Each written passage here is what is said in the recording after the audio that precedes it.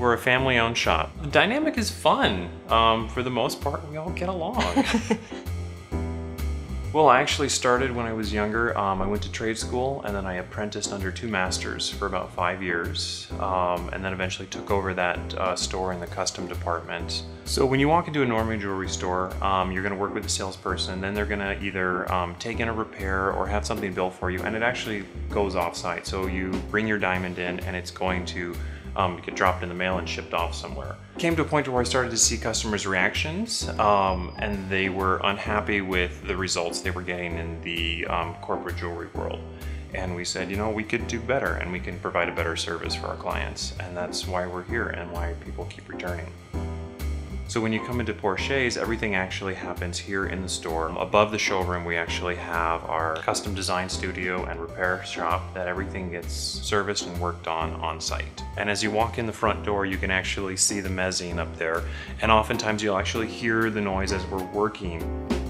I think my favorite thing is the fact that I can go up there and be creative, and I can pour all my energy and creativity into just something as simple as raw metal and gemstones, and when I'm done, it takes my breath away. We're not just pulling from a catalog, we're actually sitting down and sketching out our own designs that we envision as an end piece. A lot of my inspiration comes from antique jewelry, because I have a very soft spot in my heart for antique pieces. So I draw from a lot of that to where you'll see pieces that are just different than normally walking into a jewelry store. We're not cookie cutter. You're never going to see the same piece twice.